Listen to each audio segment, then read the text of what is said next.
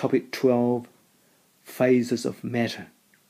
Part 3, Solids, Liquids and Gases. In other words, we are looking at the differences between these three states of matter. If you have time, you can watch these videos on solids, liquids and gases. Here we're looking at the differences between the three states of matter: solids, liquids and gases. And you can look at three main areas. Firstly, the motion of the molecules in each of these three states. For example, in solids, the molecules have vibrational motion only. There is no random motion. In liquids, there is vibrational as well as random motions. In gases, it's all random motions. Now you can look at ordering things in terms of fixed shape, fixed volume, loose shape, which one fills the container, and the shape of the container and so on. And then look at the spacing.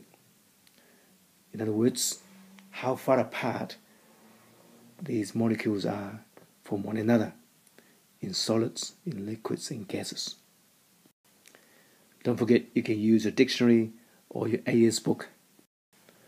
This table here summarizes the differences between boiling and evaporation. You learned this table last year as well in IT Physics. Difference between boiling and evaporation. For molecules to escape a liquid, they need to have a certain amount of energy. If you had a certain amount of energy to give to a certain amount of liquid, it will not be distributed equally.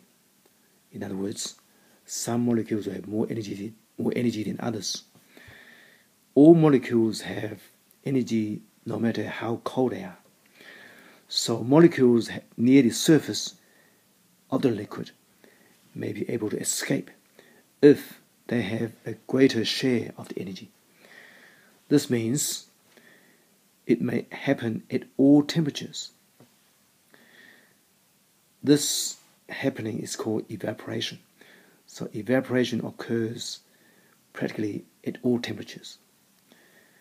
If you raise the temperature, then the liquid may be able to make gas bubbles which can hold back atmospheric and water pressure.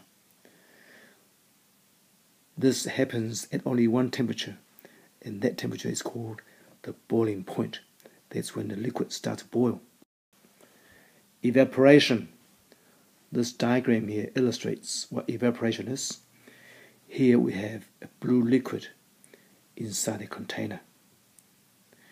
And you can see that these three molecules have enough energy to completely escape from the liquid into the atmosphere.